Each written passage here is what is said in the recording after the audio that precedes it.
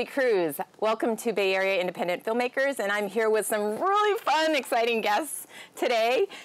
We have Sean McCarthy and Elizabeth Mitchell joining us after their launch of Doucheaholics, and I know some of you out there have been involved with this production and have seen this show take off in the film festival circuit. So we have them today, and we're really thrilled to have you guys. I had taken a couple of days to watch Doucheaholics, and I was dying. I could not believe, I mean, I could. There was just some really great things, especially since I've taken a couple of years to try to motivate myself and understand, you know, like about personality and what's your drive and blah, blah, blah, and what's, you know, your defaults and the default thinking that goes through your head. And so when I was watching, I thought that the writing was incredible.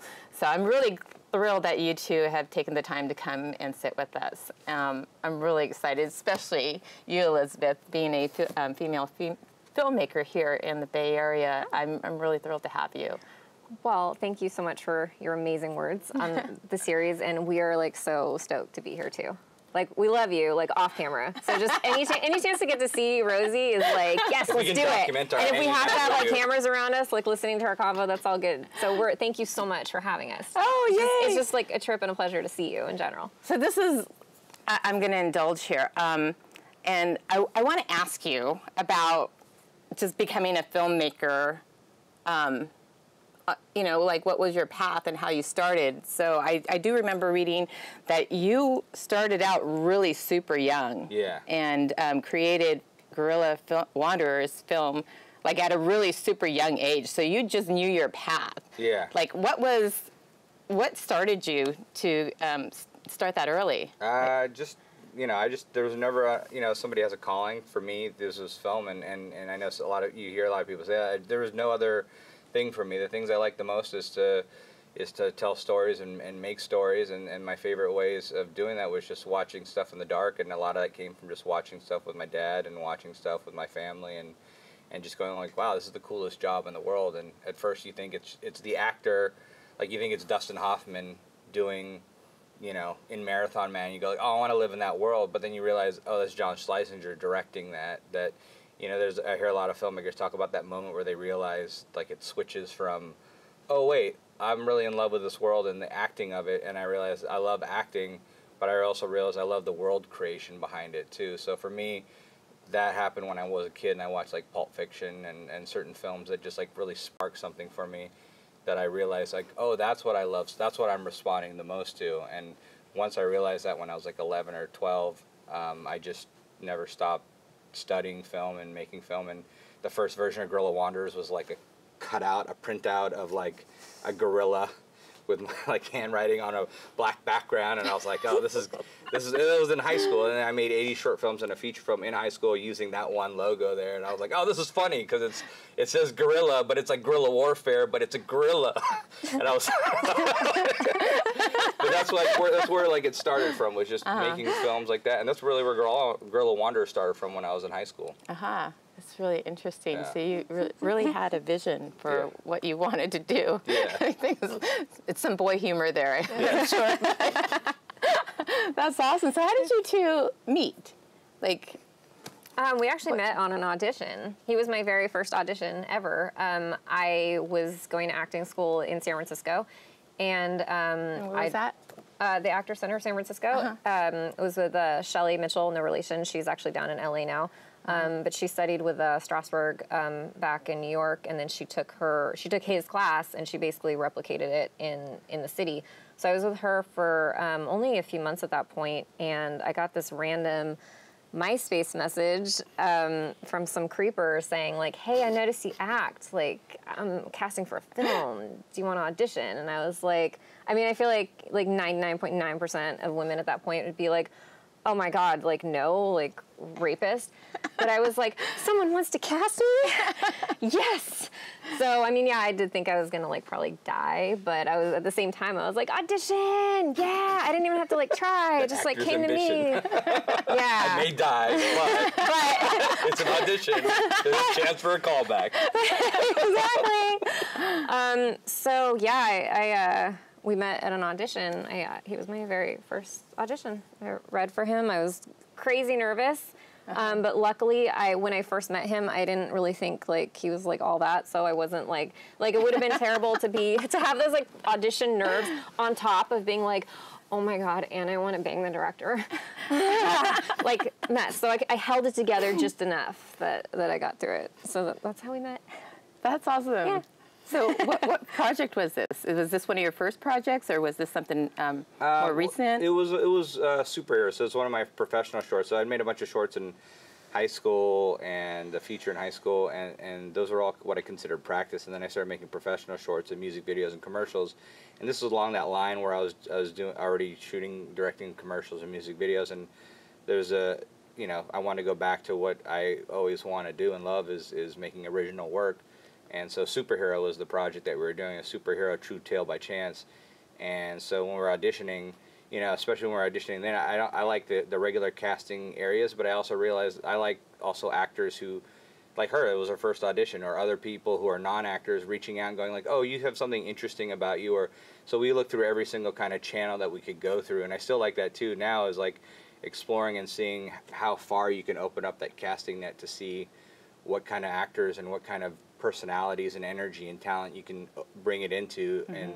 And something like Wes Anderson with Royal Tenenbaums, he had that one actor that I forgot how they met, but the Indian actor who's now passed away, he was a staple of his work, and he found him, I think, like offset. He found him not at a casting call or something like that. And I always thought like that's a cool thing when you can integrate like trained actors with other actors, with non-actors, all kind of coming together. And so when we were doing that, I said, oh, I want to reach out to more people. And I told my producer, I think my producer thought it was a fun way to like look up people on like MySpace or stuff like that. So you guys are just stalking. So he sent me all these links, and I was like, oh, these aren't real actors, or these aren't real. But then I saw her, and I saw that she'd trained, and I was like, okay, I want something there that we want to kind of explore and see if come, and it worked out, because not just as a creative collaboration as an actor director, but she's now my co-creator. She's my producing partner, so that's one of the best casting decisions I ever made. So that evolved from being a part of the cast in Superhero to joining the team, and what was your next role with his film company? Like, what did you decide to take on after that? I'm kind of curious how you went from being an actor to then becoming this executive producer, which you're now a part of with Doucheaholics. So I just would like to learn more about that journey for you, and what motivated you to go in that direction. It was a very long journey. I don't think we have like enough time to really like get into it. We can talk after, but I'll try to condense. So basically, I shot with him on that short, and then I didn't kind of have any contact with him for at least maybe another year. And then I randomly got an email saying that he was shooting a new short, and there was a little part in it, and did I want to be in it? And it was like, oh yes, again, yes, please. I'm an actor, and you're allowing me to do my thing. Yes, I'm way in. So, and that's a great thing. That's about knowing you're, collaborating with people you already know. That's your network. You've already, that's been established, and you trust her. You trust him, obviously, at that point. So that's a really great thing. So that's something to learn, you guys, that your networks in the past will always be your future, employer or another project that would come your way. But I'm sorry, I just wanted to insert that. No, that's really important and huge, and I think that we actually put a lot of that into practice. If you notice, pretty much just a little sidetrack here, everyone in Doucheaholics, no one in that circle is anyone that we had not worked with previously at least 2 or 3 times. We're very big on keeping that whole family too. You referenced Wes Anderson earlier. He has his crew that it's a Wes Anderson movie. You know who's going to be in it, and we kind of sort of. I mean, we always working with new people and discovering new talents and new collaborators and people and friends to play with. But we like that mentality of just kind of keeping your base and the people that you trust, and the longer you work with them, then you develop this shorthand and this trust, and it's almost this familiar family thing that it makes it not so much like work sometimes. But so okay, what were we even talking about? The journey. Right. So yeah. So then, so I did the little part in his other short film, and then we actually started dating like a couple months later. That was when we went on like our first like real date, I guess. And then we got together, and he put me in a couple like music videos that he was making, but we were very separate in terms of the work. I was actually working for a school at that point, barely working for the school because I felt like I was always calling in going like, oh no, I can't come in today, when I was like, oh, I'm gonna help out on set or whatever. So it was really like, honestly, it kind of just really started as a way to hang out with my boyfriend.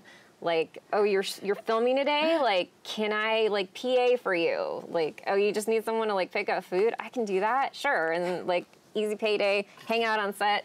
And then the more I was like kind of on set, like in that capacity, just like not as an actor, I realized like, oh shit, like I'm actually needed on a film set, you know? Whereas like when you're an actor, you're like, cool, I'll just wait here for 20 hours. And then, oh, are you guys ready? Yeah, all right. And then you're like, cool, I'm here and we're good to go. And then you know how it goes. And then it's like, hurry up and wait though. Like, oh yeah, we're about to roll.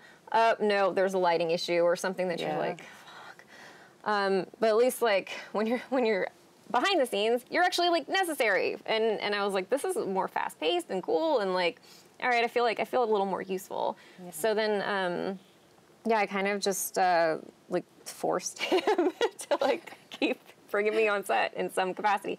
And then eventually I got kind of tired of the PA thing because, you know, I'm not like, I don't drink coffee. So it's really hard for me to relate to people that like live, like that's the lifeblood of a set is coffee. And when I'm the one responsible for coffee, I always had this thing of going like, I'm sorry guys, like I don't know how to do this. I don't know how to help you with that. Maybe this isn't for me. So then I eventually started doing like production design and art direction because I feel like I'm like this frustrated interior designer. Like if I wasn't doing this, I'd probably be like going like, hey, do you guys want to pay me to like decorate your house? And then I'd feel like fulfilled in that way. And then eventually it was a case of like, oh, why don't I produce too? And then he was like, it was more me going like, I could produce, and him going like, you should produce. And like, then it was like, oh, okay, I guess I'm a producer. That's like I go. With everybody, I mean, Alex and Justin who are here, they all know, like, I like to push people off because, you know, you either know you're going to fly or you're going to hit the ground and go like, oh, that didn't work out. Maybe you should consider something else. And like with her, that's a weird thing to know that like my wife is essentially one of the best creative producers and one of the best collaborators. That I didn't realize that. I didn't realize that it evolved over time organically, but you come to realize like, oh wow, when we collaborate, there's special things that happen, like how Doucheaholics came about, or like when she brought one of the music videos, she brought in the client, she brought in the project, and as I said, well, I had a policy at the time of like, well, if you bring it in, you can produce it if you bring in the project.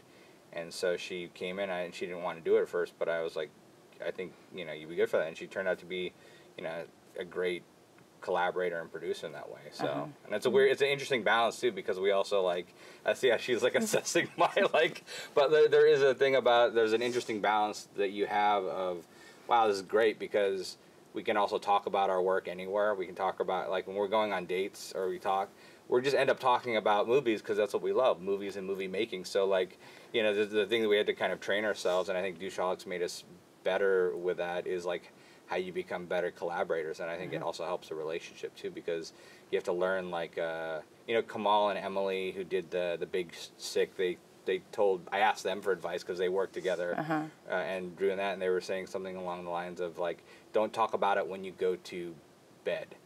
Like, we have a rule. I was like, oh, that's a great rule. Let's try that. And we don't always succeed at that, but like, we're like, all right, once we get in that bed, we don't talk about like work. We don't talk about like specifically that. You have to get out of bed or go to another room. But there's a thing that I think that doing this process and realizing organically over time how we've learned to collaborate, it just made both I think our relationship stronger, and also us as collaborators strong too. Yeah, and I think also like the rule about no work talk in bed, like that's when it feels like work talk though. That's when it's a problem. But like you said, you know, sometimes we just had one of first in a long time date nights a few weeks ago, and we just we actually came up with like another concept for a series that we were talking about, and like halfway through the conversation I realized like, oh shit, we're doing what we said we were going to do. We're talking about work, but it didn't feel like work. So it's really when it feels like work, then it's a problem. But the nice thing about what we have going is most of the time it doesn't feel like work. It just it's like play with your partner and your best friend. So you said something interesting. You said another series. So why choose a series versus a film? When you're talking about creation and creating work and fun things, you know, that's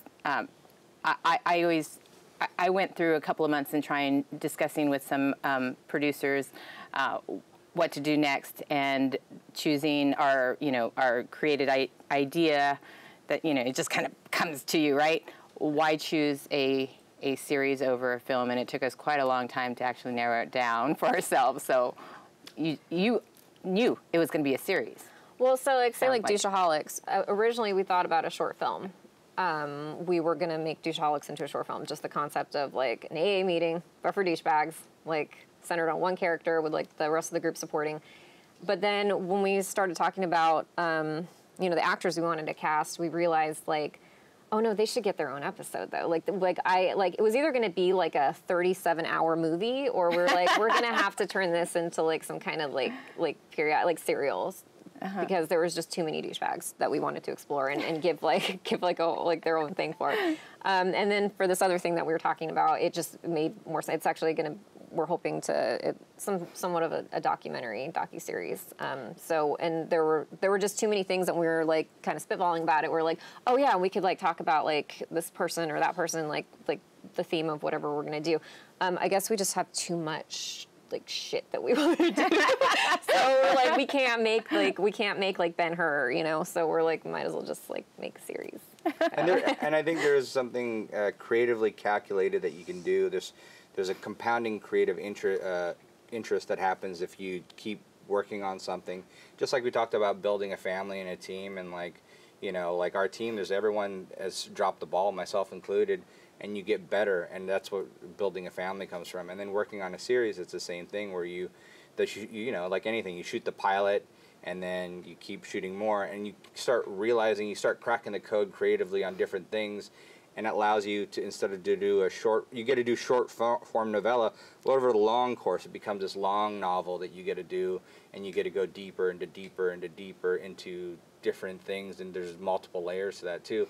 And then just from like, even if you're thinking as a filmmaker too, in today's day and age where people are watching stuff, everyone's binging stuff. There's a feature film that comes out, and if it doesn't have a follow-up or a sequel or something like that, there is an element that it's harder to market, like from the distribution side and that. So there is a thing of being conscientious as a filmmaker of like, you're building a brand essentially. You're building a brand of a show, and over a long course of time, like say Dick Wolf with Law and Order, I mean, how many spin-offs and how many projects have come from that? And there's something about being able to build long-term projects versus one feature film that's shot over 8 or 9 days. It's a micro budget, and you can't do everything you want to do. Here we could do like a 4-day shoot, put a lot of energy towards a 10-minute piece instead of trying to spread ourselves thin, and then come back and then do another 4 or 5 days on another episode, and really grind into it and really bring up the production value on that too. And then if you watch them all together, even though they're all done in these little spurts,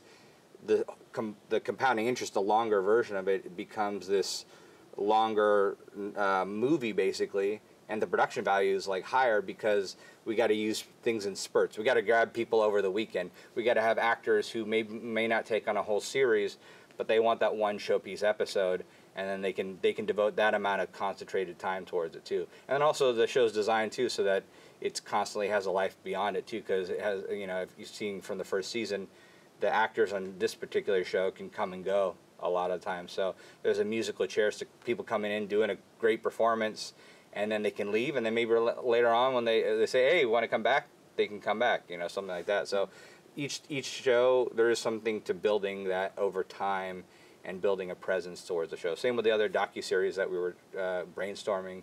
There's something to building that over time because there's many things that you can explore.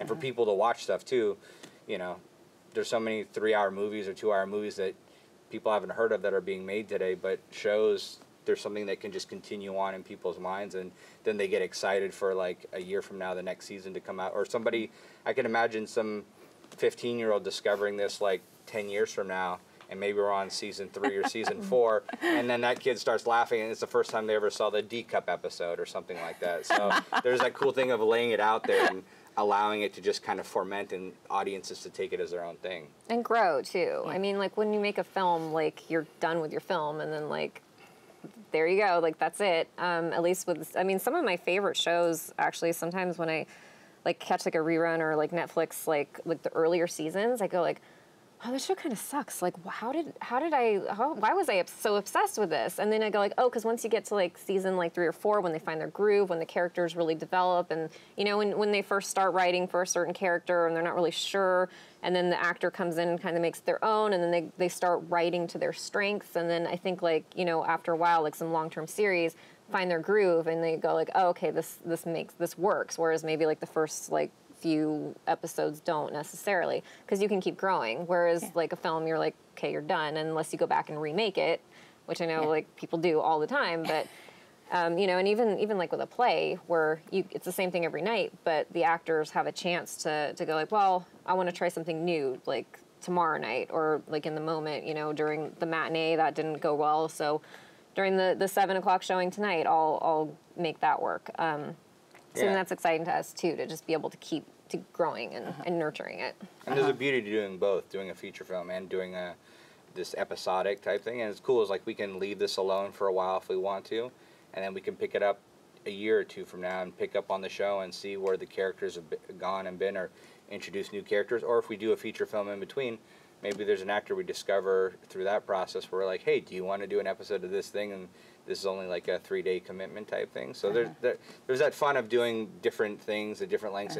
But there was a reasoning behind that, because I think we're at this point in the world and the way people consume media and people watch and storytelling is we always like to watch things in the dark. It's part of our DNA of watching our cavemen ancestors, you know, cave women telling stories by the fireside. And it hasn't changed. It just happens to be a laptop and an iPad and iPhones and things like that. People watch stuff, and you're able to now in this landscape discover things in the ways that you couldn't before. People in Canada or in the UK could just click on a button on iTunes and Amazon and just discover the show if they want to. And it's not, there's no like, the gatekeepers don't really exist like they used to. So it opened up a whole thing where we can now make our own stuff, and now we can get it out there, and we can do it from anywhere in the world, and that's so cool, you know. So to just be able to do that, to have that freedom where not just the tools are democratized, but the systems of distributing it and sharing it are democratized. I mean, that's what feels fun. It feels like we're at this new frontier where we're charging forward and asking questions that a lot of people are like, oh wait, I haven't thought of that, or like everyone's still discovering this landscape. So it's opening up, the technology is allowing shifts to open, and it's allowing culture to change with these shifts. So the fact that we get to do something like this, where it's different lengths for each episode, and the different styles of the episode, and ways to get it out there for people to discover, and even make it transmedia, where there's a graphic novel, there's episodes, there's, you know, there could be little stories told on Instagram that people could catch little details in the show too. All that stuff is fun, and you get to play on a larger landscape. What was your biggest challenge, like overall, as producers of this particular show? And I'm gonna I saw him do like the 5-minute thing, and you ask a question like that. So in 2 sentences, one each. What was your biggest challenge as a producer, and how about you as the director? Okay. Do you want to go first, or? I mean, I'd have to pick just one. What stands out? Like, what's like that feeling that just? I mean, honestly, like selfishly, I would say having to also act in it as well, because when I'm in producer mode, which is completely in my head, and for an actor, being in your head is the worst place you could possibly be. So I think that was, for me, probably, I mean, there were so many. But if I had to just narrow down one, I would say probably having to balance the producer and the actor, like, relationship on set when I'm needed in the shot because I have one line to deliver, and the continuity, blah, blah, like, I cannot leave this chair. Yet at the same time, I need to make sure that, like, lunch is going to be here on time. Like, oh, there's some actor that's having some, like, diva meltdown. Like, I kind of want to go deal with that, but then at the same time, I love really it. happy I'm in the chair and I can't. We're gonna be best friends. Yeah. I love it. So I would probably that. How about you as a director? What was your biggest challenge? I mean, the fun part to me was building a world out and going and knowing that one moment in episode 2 affects episode 6, like things like that. That was a fun, and it was a fun challenge. The part that I'd say was like tougher or frustrating was just the logistical thing of we made a decision early on to do this style where we'd shoot the meetings first and gain momentum on the meetings, take a pause, kind of like Castaway Tom Hanks style, where nobody lost weight, but we'd work on the cut to make sure that we had the best takes, and then we do the flashbacks, kind of like Drunk History music video style, where we'd play back the best takes, and the actors would have to perform their own takes previously, and the other actors would have to adapt like the way the flashbacks work, if somebody tells a story and it's all from their perspective. So it was just that, taking that pause, and then the logistical nightmare of getting all these people back together 6 months later, 1 year later, whenever they were. The other thing is their schedules kept shifting. Everyone would be, now they're in LA or they're in New York, and now it's like, well, we need you to come back. And then now, like the girls in the tween episode, like month by month was going on, and I was like, oh my gosh, these 12-year-old girls, like, they're not going to look like it's a flashback. Like, things like that were just logistical nightmares, but we were doing it for creative reasons, and it just, you know, those things always rub up against each other. So I think that was one of the most challenging things. Awesome. So that is amazing. Thank you so much. I have one more question for the both of you. If you could go back in time, talk to your 23-year-old self at a crossroads in this and deciding what to do next, what would you tell yourself, what you know now, to yourself then?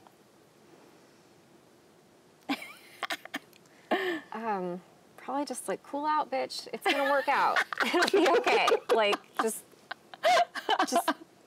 trust. Just trust. Because I mean, you know, wherever you end up, you're meant to be there. And I think like, I mean, it's not like I have everything figured out. You know, I'm sure like me 10 years from now will be like, oh, look at you thinking like you're all like slick talking to your 23-year-old self. Let me let you know some things.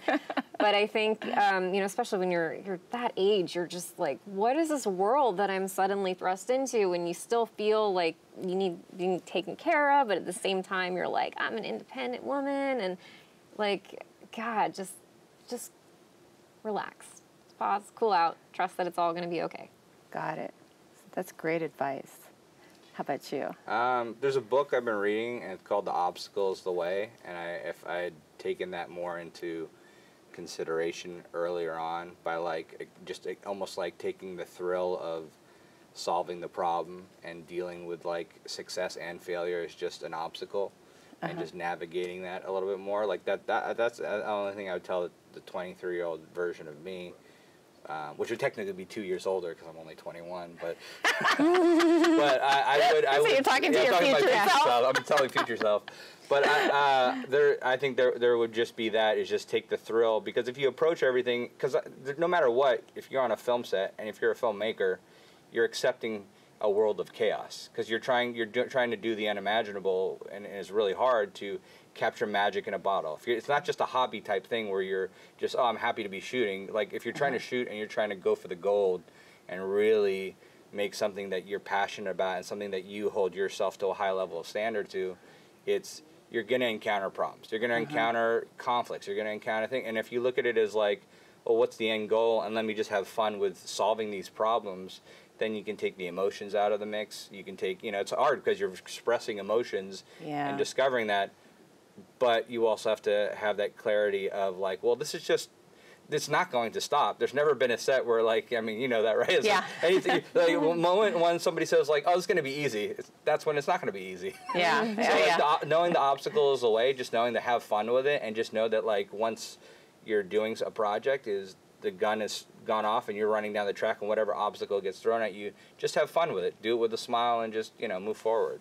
Awesome. Yeah. Can you tell our audience like where they could find Doucheaholics and your social media handles also to follow you guys? Okay. We are at doucheaholics.com, DOUCHE. Everyone forgets the E. AHOLICS.com.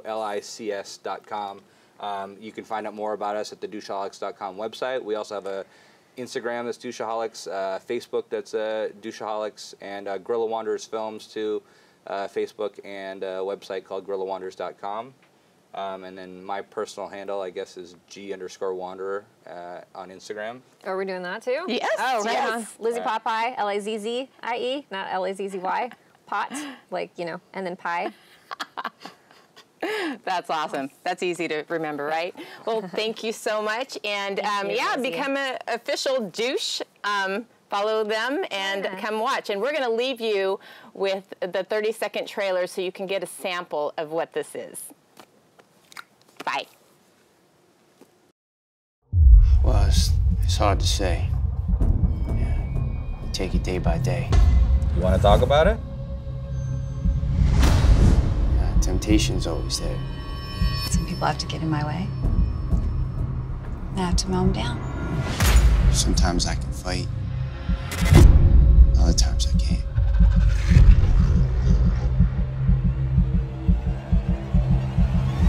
Yo, bro. You forgot protocol. Oh, yeah. Right. Yo, my name's Tony, a.k.a. Teabag, a.k.a. Tenacious Pecs. Would you like to share? I have a brilliant tale for you all. My life is embarrassingly normal. I am the happily married mother of 3. A.k.a. Testicular Fortitude. What's your problem? So I'm Rosie, okay? It's Monday afternoon, I'm at the bar and grill getting my drink on. A.k.a. Tuberculosis. Everyone's laughing at me. Ha ha ha. We're all laughing at Ted, having a good time. I don't believe any of this. Believe it, sister! We were besties. Now we're not. That's because you said I was a little bitch. Look, I don't know if you read the flyer or not, but all of us, we came here tonight so that we could talk and share and confess. It's a support group for people who exhibit poor behavior and they're trying to better themselves. It's not worth what got to be me! Don't you do it, bro! No! I'm just being real, be real. I can't help it. A bird's gonna fly, a fish's gonna swim. We are what we are. A.k.a. ABCDFGHJKLMNOPQRST UVXYZ. And I guess I'm a douche.